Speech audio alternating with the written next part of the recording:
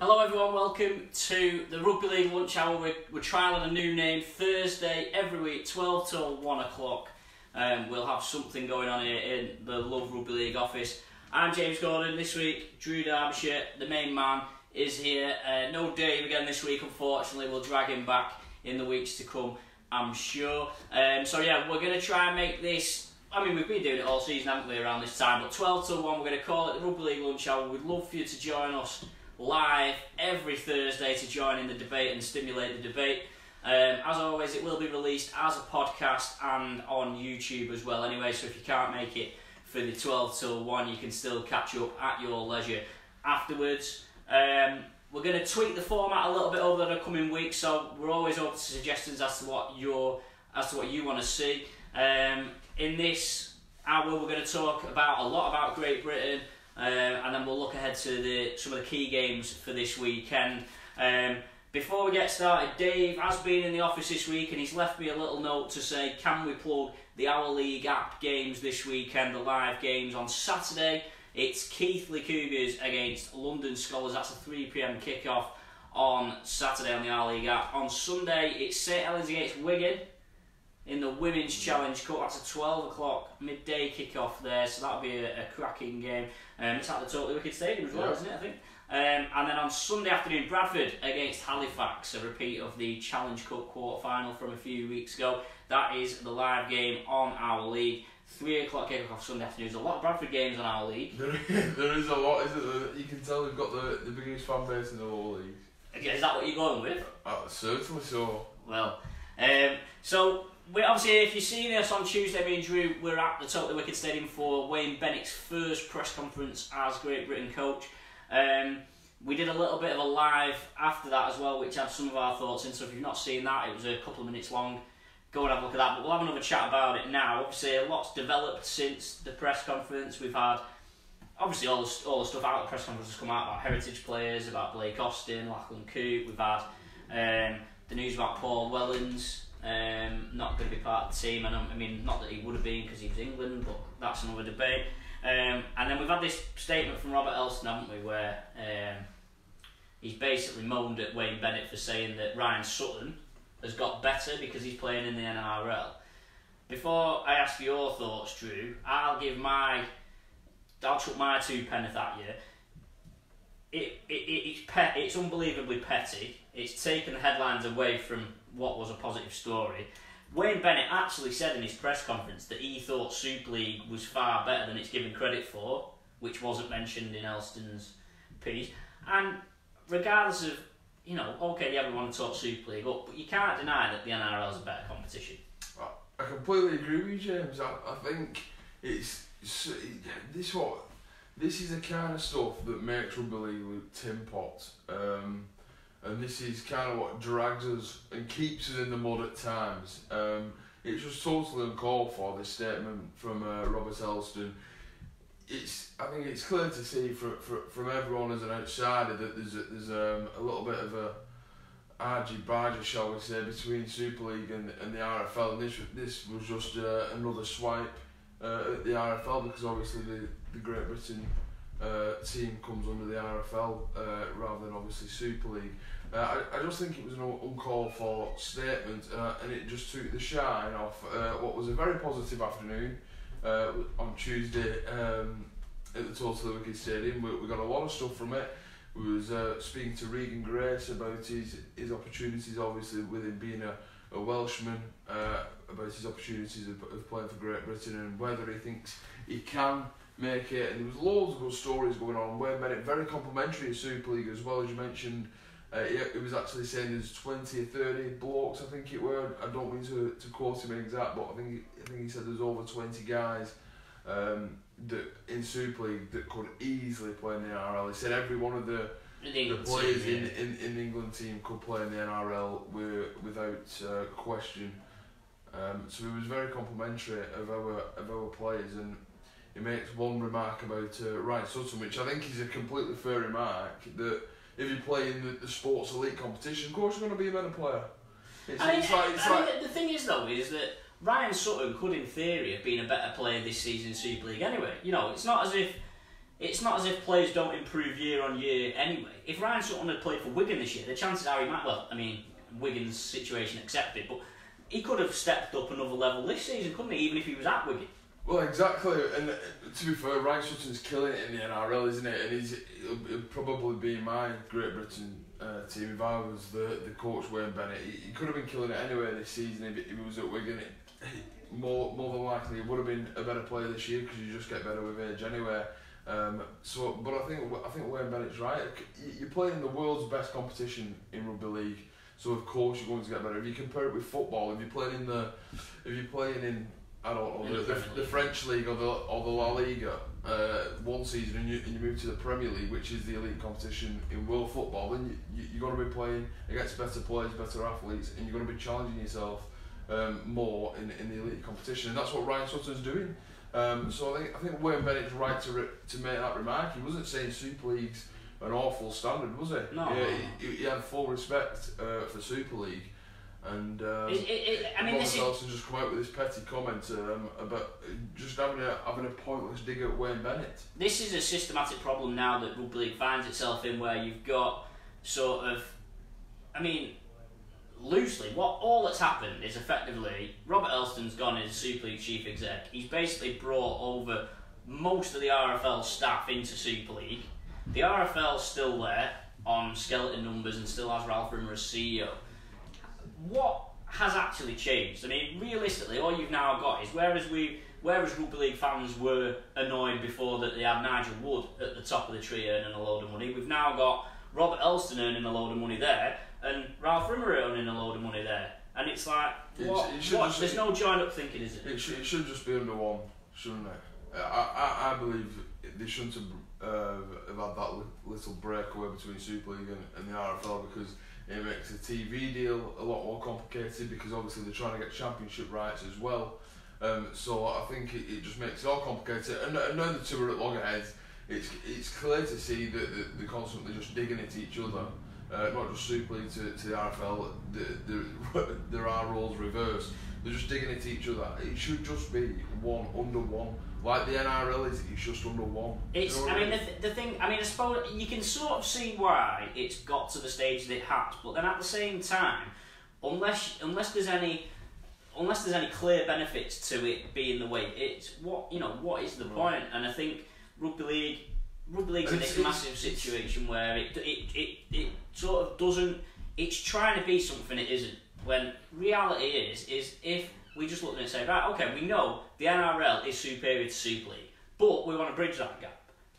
I don't see the harm in admitting that. Likewise, I mean, I was involved in a Twitter discussion, as I always am, with someone this week about how the Lancashire-Yorkshire rivalry is detriment to the game, because the clubs are all busy squabbling amongst themselves to grow it. But then I sort of said, well, I think that is a good example of where the game's strength is the Lancashire-Yorkshire rivalry, but the game, rugby league in general, seems to use that as a negative against itself, because obviously it's so obsessed, obviously it doesn't want to be an M62 sport, but okay, yeah, it's an M62 sport primarily, obviously there's plenty of other teams, but that's a strength for the sport. But for some reason, rugby league has this obsession with making it out to be a weakness. Yeah. And I think that's you look at Australia, for instance, obviously they have state of origin, don't they? Ultimately, Queensland and New South Wales, they are the main states where rugby league's played. Obviously you've got Melbourne and Victoria and stuff, but other states in Australia don't have rugby league teams. It's broken new ground this year by taking a game to Perth, yeah, but it's like we've done previously, but it's predominantly played in them and it's like, states. What rugby league does in this country, it would be akin to Australia basically saying, right, scrapping New South Wales and Queensland, we don't want to focus on them, we want to focus on all these other areas, and with it they sort of like strangle a key part of the game, I think. No, I do agree, and I've said it on previous occasions and previous shows of this, that I'd love to see Yorkshire, Lancashire come back or return or be recreated in a way, because I think it's the strongest part of our sport in the north, isn't it? And I think we should allow the Heartland fans to accept that, even though I am an expansionist as well, and I'd like to see the likes of Toronto thrive and New York thrive and Ottawa and so on. I still think we should have them too, because this is where the sport was created in the north, and we shouldn't shy away from the fact that that were Northerners. Do you know what I mean? I think sometimes we were speaking about this the other week when we took the game to the new camp at Barcelona. We were speaking about the fact that it doesn't always have to be what happens next. What happens next? Do we have to do something else? I think we should live for it for the moment. We never go to Barcelona again. But we can look back and say, well, we did that. That was a positive time for rugby league. We don't have to keep saying, oh, what's next? What? We should stick to what we know. I think Lancashire Yorkshire would be brilliant, but obviously that's a different story by playing 30. Yeah, I mean, obviously there's issues with the number of games and stuff, and obviously Cumbria. I know Kyle Amor tweeted us this week about having a Cumbrian team as well. But I mean, I suppose you could make the argument. Well, Lancashire and Yorkshire could play against Wales. They could play against France. Like Great Britain, for instance, are on tour, aren't they, this year? So there's very limited games over here in terms of internationals. So why couldn't you put a representative team together to do that? Well, likewise, you could say when Australia tour next season, Australia could play a Lancashire select team. They could play, because don't forget now where you've got the Great Britain team is the Great Britain team ultimately, or the England team, whatever you want to call it, is ultimately more than half is now playing in the NRL. So even if you took the what we say 12 best players away from the Lancashire and Yorkshire combined teams because they'll be an England team, you're still going to have a decent team there. You'll start at current, but obviously we're not going to say any names that might not make the Great Britain squad, but the players who aren't in the England squad, so the likes of Liam Watts, he could be like Yorkshire's talisman, and he could, by his performances for Yorkshire against the Kangaroos, he could maybe mould himself into a Great Britain player.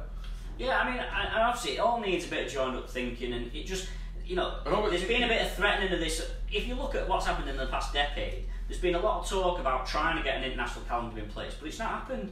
We've had it loosely, but we're still only announcing games a few months in advance. There's still, like I say, too many games in the domestic calendar to suit it. The split between Super League and the RFL is presumably only going to make that worse, because ultimately Super League's now about making money for Super League. So if Yorkshire and Lancashire played, or if England played, or if ever, that makes no odds to Super League. They're just bothered about their competition. Yeah. Whether Super League will turn around and they try and own the Lancashire Yorkshire thing, a bit like how Origin's technically owned by the NRL, isn't it? Maybe that's your way forward, but it needs joint up thinking, whatever you do. I like the kits as well. The Yorkshire and Lancashire kits at Academy Origin and Women's Origin are very nice. Well, that's the thing. It's like, well, why is it good enough for the academy and for the women, but then the absolute pinnacle of the sport, the elite of the sport? Could you imagine a series Wednesday night, get it on TV when football season's not on? And we're not just talking about Lancashire and Yorkshire as well. There's plenty now of players coming through in the south and other areas. This is what I was just going to say. You could actually have like a southern-based select 13 as well. So they don't all have to be from London. You could have anywhere below Lancashire, Yorkshire. You could put a decent team together, couldn't you? Like you've got Sargentson, you've got Kieran Dixon. Well, you could have. Is Davis from Birmingham area? So you could have like the Matty Davis for Warrington. There's plenty of you've got Tony Clubb, you've got Louis McCarthy, Scarsbrook, Kieran Dixon. You've got a raft of players now that Sam Tompkins could play for a southern team. Depends what the eligibility rules are. Well, I mean, he was born in Milton Keynes, wasn't he? So I mean, you have it. But you know what I mean? We have got scope to do that, but it just feels like, we're obsessed with having, we're obsessed with Hull KR playing Warrington a million times, or Warrington play. Like, you see that Hull KR played Warrington at Hull KR 3 times in 2 months. Now, I understand they had a cup game in there, but even without that cup game, to play the same fixture twice in as many months is ridiculous. I was with our colleague, he's not our colleague, but with our office partner, Steve, who was going through the Salford Red Devils fixtures yesterday, and they're playing teams 3 or 4 times before the end of the season. So I think Salford have got to play Warrington 3 times before the end of the season, and I don't know if they've already played them. Well, no, they won't. She only play 3, don't they? Yeah, well, they've got to. So they're playing him a couple more times before the end of the season, and I think it's Wigan who have to play Hull FC a couple more times as well before the end of the season. Yeah, and that's before the playoffs even start. I mean, I think it's an obvious. Well, we'll talk about the comments now, but I mean, it's an obvious thing that if you remove the Luke fixtures, all of a sudden you've got this space to have representative games, haven't you? Yeah. So definitely. Yeah, go on. Tell us what comments you've got. I've never been a fan of Luke games. I think they're absolutely awful. But we've got Fred Parkinson saying Robert Elston is just a puppet for certain Super League club owners. Greg Roll said, "What a weekend! 3 surprise results. It's good to see Swinton winning at Toulouse. Fantastic result for them. Barrow beating Halifax and Hull KR beating Warrington." Very, very good performance from Swinton. Interesting point Fred makes about Elston being puppets for certain Super League chairmen. I'm not saying... Well, I mean, we could go down this road. Does it link to Eamon McManus a day before the Wayne Bennett press conference basically came out and moaned about him for poaching Luke Thompson? It was... So do you think that might have a little bit of something to do with the statement, maybe? I think there's definitely something there to do with the statement, because obviously it came out just the day before, a couple of hours. I think the report was published. I think the report was published in the morning of the Great Britain press conference, and it was basically Eamon McManus warning that Wayne Bennett's been linked with him at Luke Thompson at South Sydney Rabbit Holes, and Eamon McManus just came out and said, well, he's under contract, he's a Super League player, he's a St Helens player until his contract's due. It kind of warned Wayne Bennett not to persuade his players while they're in the Great Britain camp, and that Elston statement appears 9 hours later. It's very difficult. I mean, it must be very difficult though, because maybe it's an argument that Great Britain and England or whoever shouldn't have a club coach as their coach, because it must be difficult. Because obviously Wayne Bennett's day to day is his South Sydney coach. He's thinking about South Sydney's next game. He's thinking about who he wants to recruit next season. But he says he watches every Super League televised game, doesn't he, Wayne Bennett? So, say there's 3 televised games on it, he will watch them. No, but the point being, if you're in camp with, if you've got a squad of 23 players, you're seeing them X hours a day, every day. It's very difficult for a coach not to... What I do find is strange is George Burgess, who's at South Sydney Rabbit Holes, obviously playing under Wayne Bennett at club level. He's been told he's not getting a new deal for next year. Right. So that must be pretty strange for George Burgess, because he'll obviously be wanting a Great Britain spot, wouldn't he? Yeah. And he's just been told by Wayne Bennett, who's his international coach, that he's not good enough to get a new deal at the Rabbit Holes for next season. I mean the NRL's my impression is the NRL's a bit different to Super League in terms of the way they manage the salary cap, isn't it? So sometimes they get rid of players purely because they're on... Yeah, because it's not necessarily because... So I'm not saying that's the case with George Burgess. Well, if George Burgess came to Super League, he'd have to be on a marquee contract, wouldn't he? Yeah, but my point being is that maybe they've decided they need to get moving along to create space to sign somebody else in a different position. Like so if there's a halfback that's come available or whatever, maybe it's to do with that. Got a few more, quite a few on Robert Elston. Stephen Orr says Robert Elston equals myth. Well, I mean, it's very hard. It's very hard not to argue. It's very hard to argue that, because it's like, well, how is Super League any different than where it was 12 months ago? The only good thing I would say that's happened is the scrapping of the Super 8 has breathed life into the relegation. Well, that was made by the Super League owners, wasn't it? Not necessarily. Not Elston. No, but that's what I'm saying. I'm saying the only difference between now and 12 months ago is that, basically. I think it seems that Robert Elston's main job for Super League is getting that TV deal sorted, isn't it? And making it benefit the sport, benefit all Super League. But does that warrant a 6-figure salary? 400 grand or whatever it's reported he's on. It's a big deal, but what would have happened if Elston wasn't there? Who would have? Who negotiated the deal? We know Nigel Wood did, but. Why is having someone on a 400 grand a year salary or whatever it is going to help that? Because, there's not that many TV companies that you have to have the conversation with, is there? Unless he's on the phone to him 24 hours a day, surely he's got time to do other things as well. And we've not seen any new sponsors really come in. We've not seen... you know, all we've had is a massive upheaval in terms of staff moving over. We've not seen any blue chips, have we, as well? I know I'm keen to like shy away from just mentioning blue chip all the time, but we've not seen any huge companies get involved, have we? And maybe apart from Betfred, who have been great. Well, they were there anyway. They were already there. I mean, that's what I'm saying. We've not seen any fresh sponsors. We've not, like, no disrespect, but we've obviously seen Ron Seal on the kit, but we've not seen any higher profile like we see. But is that something? Have like all two, yeah. But is that something that Elston's looking at? Because obviously he's CEO. You know, I think, you know, and obviously we don't know necessarily what goes on behind closed doors, but it just seems that nothing appears to be getting much better than it was before. You know, we've lost the coverage in the Sun as a result. You know, which is, no matter what your opinion of the Sun is, ultimately it's the most read newspaper in the UK, and you know the website's popular and whatever. Very popular. You know, that's one of the main sources. Whatever your opinion on the Sun is, it doesn't really affect this situation, because Gary Carter, very respected rugby league journalist, isn't he? Always provides good coverage. And more to the point, he's always there. You know, he's always at the press conferences, he's always at games. You know, he was in Barcelona with us at his own expense and stuff. And it's like, if you take away these people that are flying the flag for the game, you're not left with much we've already seen nationals leave rugby union in recent times. We've seen the times. Rugby league. I've been poached here by rugby union. Love rugbyunion.com. I'm only messing. We've got a couple more comments. Ben Hugo says he likes Elston.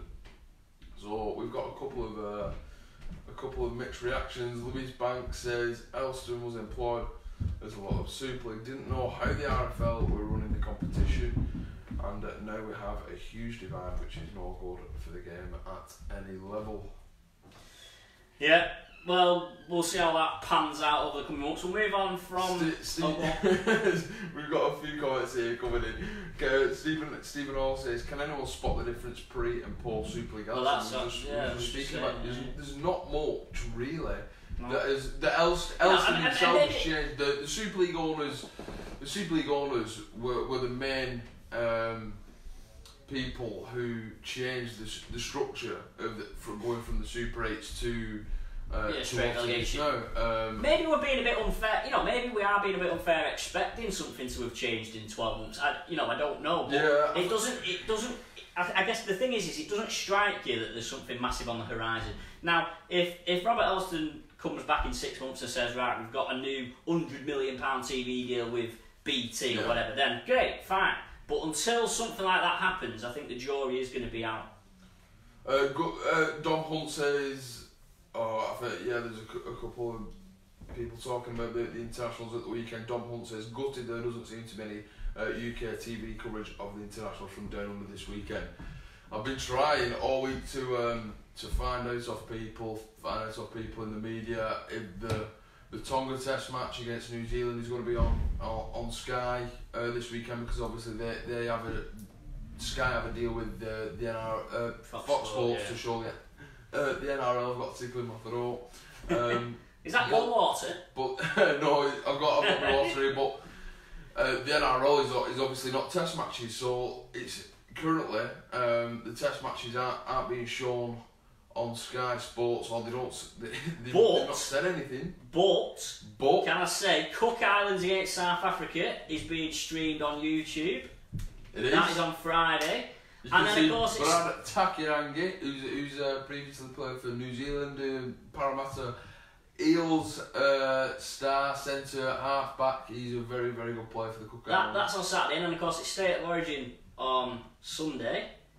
So a nice Sunday morning treat for everyone. 10 to 11 is kick-off, our time.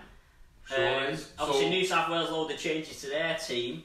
Keep your eye out on the Rugby League on TV section on the rugbyleague.com to see if anything changes on the Pacific Test. Right, I hope they're on, but Sky have not said anything so far. But I think it was last year, I remember that it was a similar situation, and they only announced either the day before or on the day that they were being shown live. What have we got? Tonga, New Zealand, Lebanon versus Fiji, and Papua New Guinea versus Samoa. Yeah, so So fingers crossed for some Saturday morning rugby league. That's hopefully, because I always like seeing the Yakkers as well before the game. Oh, of course. Move on from internationals, we'll talk about some other news this week. Scott Moore has swapped Rochdale for Swinton in the Championship. A good pick-up for Swinton, and I think Scott Moore's tweeted saying he doesn't want to move for the rest of his career. Now, obviously, he's had a few clubs, he's done a bit of bird. Good player. Rochdale have been awful. How old is he now? 31. Oh, right, so yeah. So He's still got a few years in him. He's got a couple of years. Oh, it's a solid signing for Swinton, isn't it? He's predominantly an hooker and he's been playing half-back for Rochdale this season. Then he moved back to hooker, then he went back to half-back. So he's done a little bit of chopping and changing position-wise for Rochdale.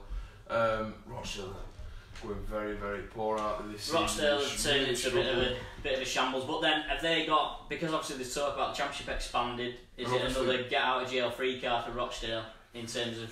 It depends. If it does expand, then it is a get out of jail free card. Because I mean, you know, they sort of got out of jail last season, didn't they? Well, because they can't just keep on. It's not good, is it, though, if you're just getting pumped every week. It was I said this about Widnes last season in Super League, when they were just losing every single week. When they were just losing every single week, I thought, it just can't be good, this. And now they're actually getting more fans through the gates in the Championship when they're a winning side, because everyone wants to see the team winning, no matter what they do. There's obviously a little bit of concern, isn't there, about what's going to happen to those teams in League One. You know, ultimately clubs getting strangled to death. I mean, you mentioned Widnes there. Widnes are sort of being strangled a little bit in Championship now, where they've had the parachute payment withheld, they've had their academy money withheld, they're being forced to pay back debts of the old club, you know, having not got any of the sponsorship or season ticket money. They're now talking about Widnes potentially now going for part-time next season and losing pretty much all of their players, because the academy talent they've got that wants to stay full-time will be getting hoovered up by other clubs. And it's like, you know, Widnes ultimately could be a very strong Championship team, couldn't they? You know, averaging just under 5,000 this season through the gate. But strangling them the way that they are being strangled, you know, what's you know, you don't want Widnes to go down the same track as an Oldham or a Workington or a Halifax that have been strangled and put down that many times that they've lost what was a regular 4,000 or 5,000 strong crowd. Which, okay, yeah, it's not fantastic, but if you had half the Championship getting 4,000, you'd be bloody well, you'd be delighted. Yeah. Is there a concern that Rugby League's too, you know, maybe it ties back to, you know, not playing to your strengths, but it shouldn't be strangling the teams that, because, you know, as much small of a town as Widnes is, it's still got very much a rugby league. Yeah, it's a rugby league place, and you know, it still could be, like I say, a stable, a solid Championship club. Yeah, I 100% agree. I think it's probably right that they go part-time and they don't try and remain full-time. Just for the time being, they might decide in a couple of years, if the finances are steady and stable, that they make that jump up to full-time again for a push into the Super League competition. But then again, it all boils down to the structure, in my opinion, because do you extend the Championship to 16 teams or do you extend Super League to 14 Well, I mean, the thing is, the problem you've got is, ultimately, as soon as you've got a full-time team in the Championship, all the other teams know that the only way they're going to get out of the Championship is if they go full-time. Whereas if all the Championship teams go back to being part-time, you know, if you bump Toronto and Toulouse out of Championship now, all the remaining teams would be quite happy to be part-time, wouldn't they? You know, and and if, you know, Leah chucking a bit of money again now, but, you know, you lower the salary cap to a bit more of a reasonable level, you know, you run that as, you know, you have Super League your full-time league, Championship's your part-time league, 16 teams in each is what I'm going with. But again, but the problem is now we've got that split between Super League and the RFL. You're never going to get that joined up thinking. Yeah. This is it. We're still unconvinced, aren't we, that Super League want Toronto? We're still unconvinced. Yeah. You know, we're shooting ourselves in the foot, really, that the Super League and the RFL have a split, because it just makes everything difficult, man. And it all boils down to money. We've got a couple of ideas, got a couple of questions as well. Kev Clark, we're getting quite a few comments this week. Scrap the golden point for Super League games, it's a dreadful idea.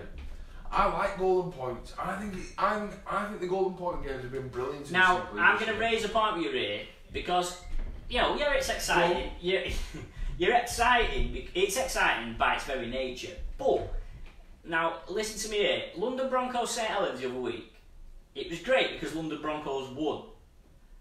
But if London Broncos had lost that match in extra time and got 0 points, having held St Helens over 80 minutes, what would people have said then? I think people would have been very... But I think people would have been very... It hinges on things like that. If St Helens win that match and London Broncos have got beat after extra time by St Helens, but have got nothing to show for it. It's tough. I understand that, but what's wrong with a draw? And then also, if a draw's that bad, why is it that Golden Point isn't just played forever? Why is it that after 10 minutes... I mean, not that anybody... I think was it Huddersfield Castle? What game was it that got quite close to the full 10 minutes the other week? Who was Castleford playing? Huddersfield, Peter Matoti it was Huddersfield, wasn't it? Yeah, was it Huddersfield? But yeah, I mean, I'm not... The Golden Point to me is just something that it wasn't needed. It wasn't... But... Hang on, I'm going to contradict myself a little bit here. It wasn't needed, but it makes it entertaining, I think. I think whatever rules you have should be universal across rugby league. Ah, yeah. And obviously they have it in the NRL, so, you know, maybe, you know, you can see, well, okay, let's have it in Super League, we'll have it in the World Cup Challenge, but then why not have it in Championship? Why not have it in amateur game? You know, but, go on.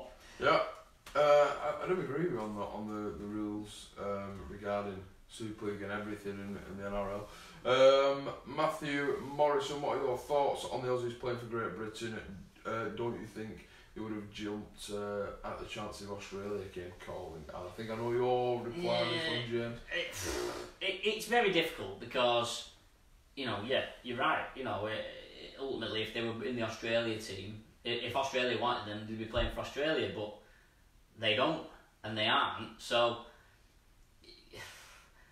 I'm a bit on the fence because I'm a bit like, yeah, I think you should only pick British players, but ultimately heritage is part of sport now, and ultimately, if you had Jackson Hastings and Blake Austin at half-back, you'd imagine Great Britain would be a lot better than they would be with whoever they choose from Lachlan Coote at full-back. From England, you know. Well, I mean, obviously we've got a few decent full-backs anyway. I'm more, if it is genuinely going to raise the standard of the team, and you know, you could say we've got George Williams, so do you need Blake Austin, or you know, or would you play them both? Do you know what I mean? We've got Gareth Whiddett. I think as long as the player that we're getting is of a higher quality than what we've got, then okay. But then at the same time, it's a bit like once they play for Great Britain, you know, because imagine if Blake Austin or Jackson Hastings, a good example, because he's quite young, isn't he? If Jackson Hastings plays for Great Britain this year, goes back to the NRL next year, smashes it up, he shouldn't then be allowed to play for Australia or Origin or whatever he wants to do. Well, no, if it's a difficult situation, as I'll explain. I think, by my understanding, they can play. Just take Blake Austin for the example. If Blake Austin plays for Great Britain this autumn, he can still play for Australia next year. Yeah, because Great Britain isn't a ranked nation. But if he played for England, then he would not be able to play for Australia. Yeah. Because the class is a tier 1 nation and Great Britain aren't classed as a nation. They're a touring party.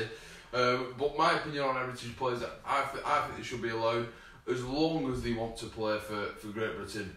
I think that's the important aspect. I think here's one they need to make it clear to Kevin Sinfield, the director of rugby at Great Britain, and Wayne Bennett, they need to make it clear that they want to represent the family, they want to represent the heritage. They're not just saying, oh, you want me to play for Great? Oh, yeah, why not? I want them to want to play for Great Britain. And Blake Austin, as the example again, he's come out in previous months and said that he'd love to go back to Australia and tell his grandma, his English grandma, that he represented her nation, and he'd love to see her reaction to that. She's not got a phone or anything then? Well.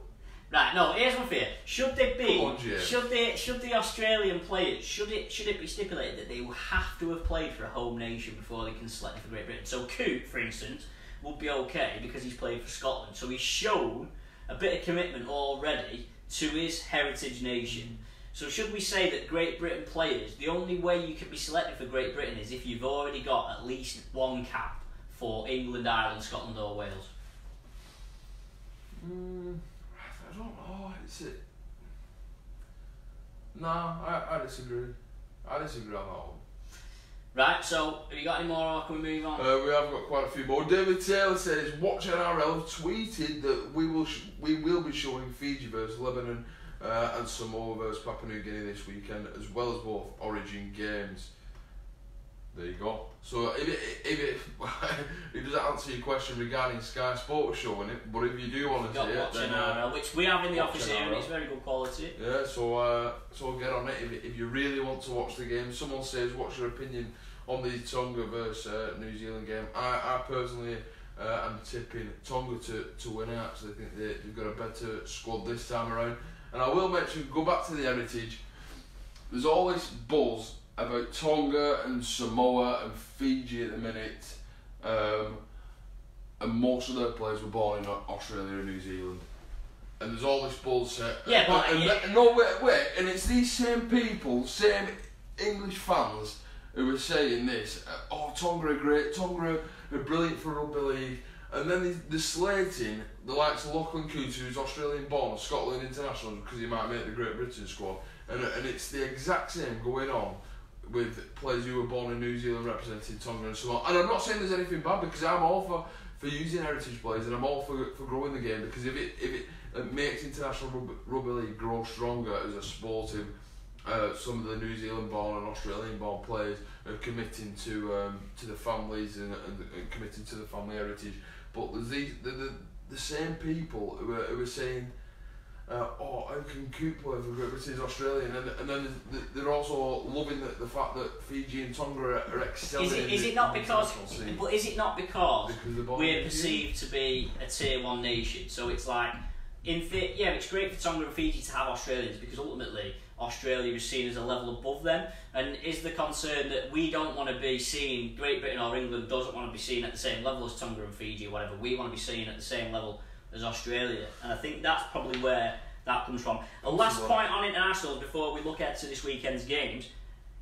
Drew did a bit of digging this week. There's a new player. Oh, there is. There's a new player in Super League. He's come from Rugby Union. He's signed for Warrington Wolves. It's Luther Burrell. Now, you tell everyone what's excited you about Luther Burrell. Well, he's of mixed nationality. Luther Burrell is obviously, I think he's played 15 times for England in Rugby Union, but he's also represented the West Indies in the Hong Kong Sevens. His father is Jamaican, Jeff, I think his name was. So that he obviously qualifies to play for Jamaica Rugby League as well as England.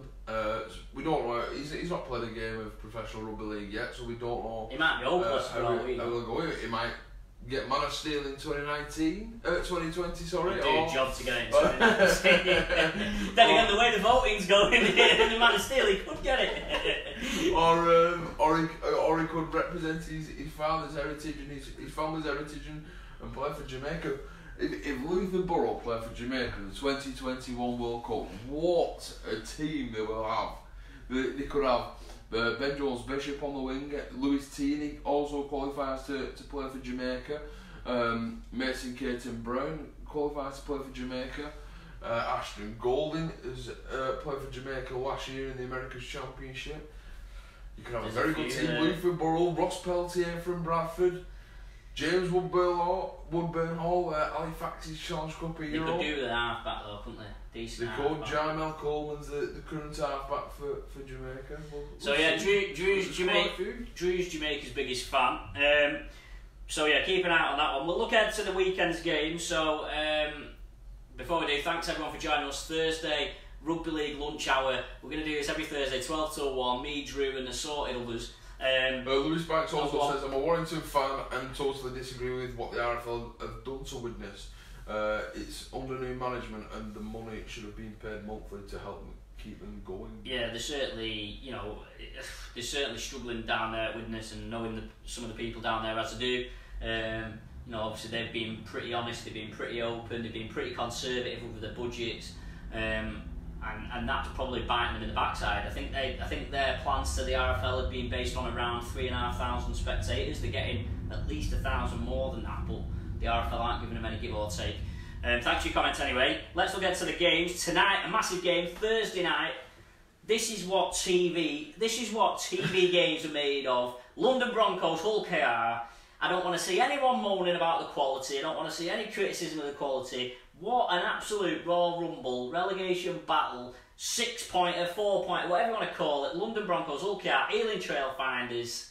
Who's going to win? I think James volunteered to work that one tonight. I have, yeah. I'm going with London, and I think this could be the first time I've tipped London to win a game this season. Because I tip them at home every week, to be honest. The only weeks I've not tipped them, they've won. So. Yeah, this is the first time I'm tipping him after. Well, it's the 19th week now. Are they favourites this week? Would you say? Well, I mean, you look at Hull KR. Since Tony Smith's taken over, they've beaten Warrington by 2. They've lost to Wigan by 1. Pretty solid results, for a first 2 games. There's a bit of pressure on Hull KR because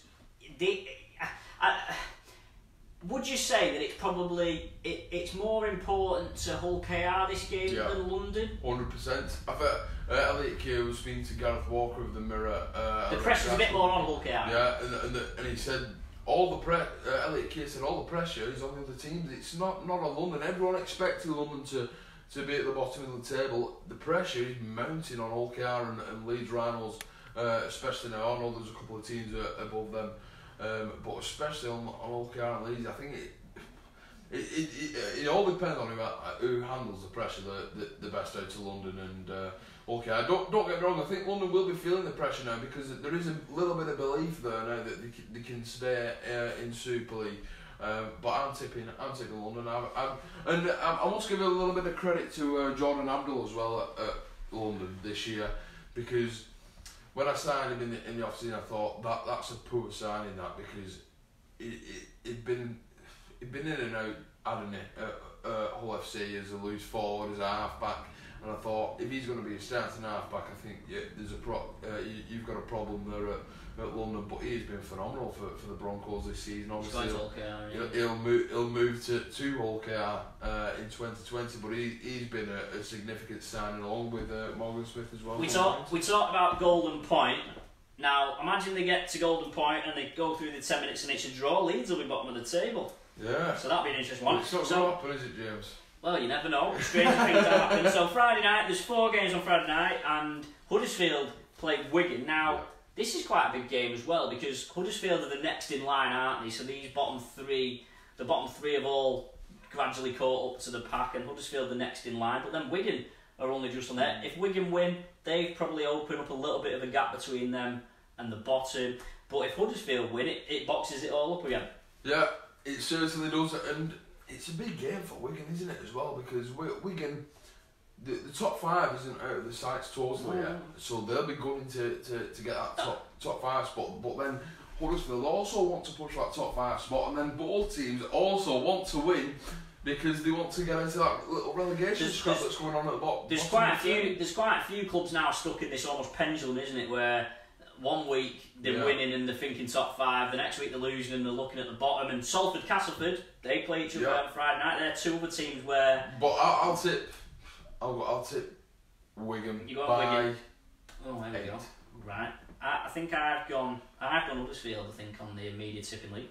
Salford, Castleford are again 2 other teams where. They're only a win from being top 5 and only a loss from being relegation. I think both teams have been inconsistent this season. Castleford and Salford are a delight to watch on the days, aren't they? They play a brilliant attacking rugby.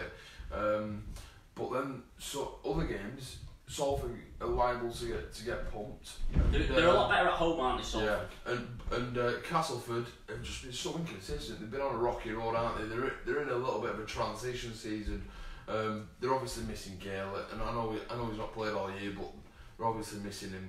Truman has had to do a lot of the work in the middle of the park on his own this season, which I think he struggled a bit with because I think he's more of a second receiver and you let him do his own stuff on the back of what Luke Gale does. and obviously they're missing the likes of Alex Foster and Ollie Holmes, the starting back rows as well, which will be a big miss. I'm going to tip Salford for this one. I think I've gone Salford as well. Saints Leeds, which is probably not a great fixture for Leeds to be having at this point. I'll be there for loverugbyleague.com covering it at the Totally Wicked Stadium. There's only one winner in this one, isn't there? Well, St Helens. I'll go St Helens by 18. They're going to absolutely slap the Rhinos. Right. The Rhinos are going to get the bottom spanked. Now this is a bit disappointing, and I've raised this a few times. The fourth game on Friday night is Warrington-Wakefield, and I'm not saying it's disappointing because it's Warrington against Wakefield. I'm disappointed that there's 4 games on Friday night, which means that, the live, when we talk about broadcast deals and all that palaver, ultimately the viewing figures for Saints Leeds are going to be down because there's 3 other games on. Well, even reporters as well, not just for TV deals and broadcasters. Reporters can only get to one game on the Friday night, whereas if another was on a Saturday and another were on the Sunday, then obviously reporters can get to more games and it gets more coverage. But then you'll have everyone mourning again on Sunday. Yes, Sunday there's nothing in the papers on rugby league when all 4 games, 5 games would have already been and gone. 4 on the Friday and obviously London all count on the Thursday. But Wakefield wobbling a little bit, and they're sort of one of these teams now that's starting to look a bit over the shoulders and potentially being sucked in by this gripping relegation. I think Chris Chester just said that to be fair to maybe kick his team up the backside a little bit. I don't see them being in a relegation battle whatsoever. I think they're not going to beat Warrington though. No, they're not going to beat Warrington. I think I'm tipping Warrington for the win, but obviously the welcome return of David Fafita, he'll make a big difference for Trinity this week. But they're still doing it tough. Connor Bailey's set to debut. Titus Guaze could make his debut as well, and obviously, Warrington are coming off the back of a loss. They would have had a good week in training under Steve Price this week, and Darryl Clark and Joe Philbin return as well. So they've got plenty of firepower back the Wolves. I'm tipping Warrington for that one. Saturday night, staying in Super League. Saturday night, Catalan Hull. The battle of the inconsistent too, but then they both turn around and say, "Well, hang on, we're 3rd and 4th in the league." Do you know what I mean? Yeah, Catalans are very, very good at home, aren't they? I know they lost to London last week, but I'll be tipping. I've gone Hull. I've gone Hull by a Mark Sneed drop goal. That's what I've gone. Actually, I think I've tipped Hull. I didn't really tip this morning. I thought Hull were very good at Castle last week. I thought the way they managed that game and. I've tipped one of them by 7, and I can't remember if it's Catalans or Hull that I've tipped. So I'll go with tipping Catalans by 7. That's you pretty much. If you want to earn some money, you get Hull on to score a drop goal every week. That'll earn you a bit of coin.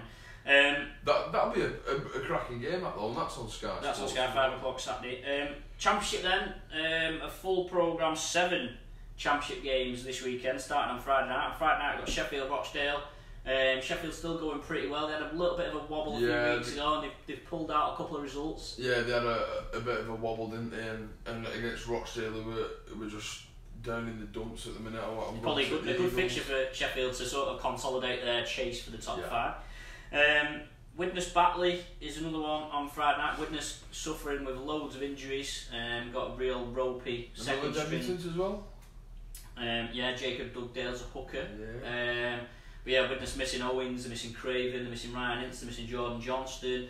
I'll go with home advantage on that one, James. Batley beat Widnes in the reverse fixture as well. Widnes probably, you wouldn't imagine Widnes aren't going to get relegated. They're not going to finish in the bottom 2, but every time they lose, you sort of looking, thinking, oh well, maybe. Widnes lost last week to Featherstone, and Barrow picked up a good win, and that closed the gap a little bit. I think we'll go Widnes that one. Saturday, a revenge mission perhaps as Toronto played Toulouse. Of course, Toulouse absolutely slapped Toronto in the reverse fixture. It's in Canada, this one, isn't it? Yeah, it's in Canada, this one. First time Toulouse have been there, because of course last year they played this game at Magic Weekend. I'm going to go Toronto on this. I'd love to watch a Toronto game on Sky, a home Toronto game that was competitive, to be brutally honest. Well, you might get that this weekend, James. To be brutally honest. Just I can't agree with me on right here. Bradford Halifax is the R-League live game. Both of those teams struggling a little bit. Halifax have struggled all season really. They've had a few purple patches where they've picked up wins.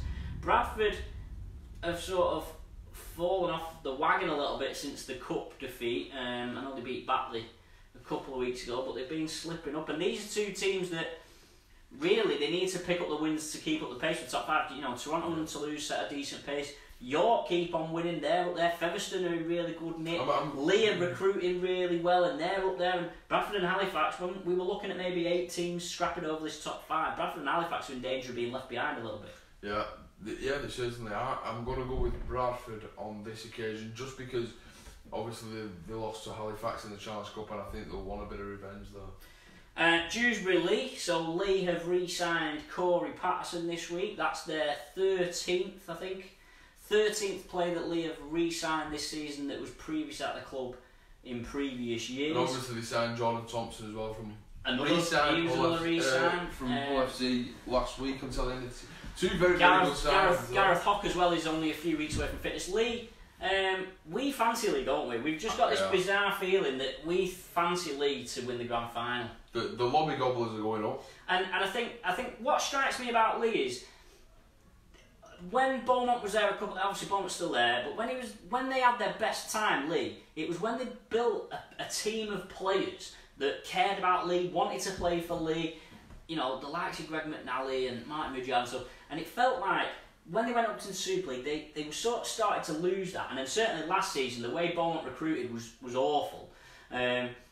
They splashed the cast in, and they just lost that. They lost that sort of leanness, if you want, for want of a better word. Whereas now it feels like they've understood that actually it's that sort of thing that brings a club together. John Duffy's recruited them back, and you know ultimately all you've got to do is get in that top 5, get to the grand final. As soon as you're in the grand final, like London Broncos proved last year, you've got 80 minutes. Yeah. I agree. So we fancy Lee to beat Dewsbury, do we? Lee to beat Dewsbury. I think Lee could get promotion this year. Another team that Featherstone, to be fair, are up there. They're 3rd, I think, in the table now. Featherstone or 4th, maybe. Featherstone against Barrow. Now Featherstone is an interesting one because I've seen them a few times this season, and I see them and they look really good, and I've seen them look really bad. But they've got a young coach, they've got a few decent, Cameron King, a few decent players floating around. Is the key to Featherstone's season going to be what Leeds players they get in the running? I think that's been the situation for a couple of years now, isn't it, James? They've had the likes of Ashton Golding playing for them all season. Ashton Golding's in double figures now in terms of Featherstone appearances this season. But obviously Leeds are apparently recalling him this week. They actually hit him last week because I'm sure Ashton Golding played in Callum Turner's shirt last week. Seriously? I believe so, yeah. That's an interesting one. But yeah, I think Leeds are on about recalling him out for this weekend's game because obviously Tuilo Lahia. Yeah, he's on top of duty. That he's not there. Barrow picked up a good win last week. Barrow's best chance of getting wins is surely at home, isn't it? Yeah, they've got a nice little tough ground. It's a cliche, but it's a tough place to go going up. I like going to Barrow. It's always a mud bath, isn't it? Yeah, I like going to Barrow though. Swinton York is the final game on Sunday. York are obviously up there. They're fighting for this top 5 place. Done a really good job all season. But Swinton had a brilliant victory at Toulouse last week, and Swinton probably now, they're nowhere near the top, competing with the top half, but they're pulling away. If a win this weekend, then they're almost like mid-table consolidation sort of team, aren't they? Which is good progress for Swinton and Andy Mays and everyone there. Yeah, I think York will have just a little bit too much for them this week. I think that win in Toulouse might have taken out to the players a little bit. The players might have gone a bit hard on the beers afterwards because it was a fantastic result for them. I'm sure they said they flew on straight after the match. Yeah. Ah, right. So they avoided that. They have a couple of beers. Depends if they went out for a pub lunch on Sunday. I'll go with York on that one. But before we finish, we've got one more comment from Joshua Walker saying players should only be allowed to play for Great Britain if they have previously played for England, Scotland, Wales and Northern Ireland. or the primary nation is one of the 4. That's what we said.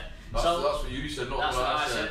Thank you for joining us. The Rugby League Lunch Hour. We're going to do this every Thursday, 12 till 1 o'clock. If you've missed any of the show, it'll stay on the Facebook page. We'll put it on a podcast. We'll put it on YouTube.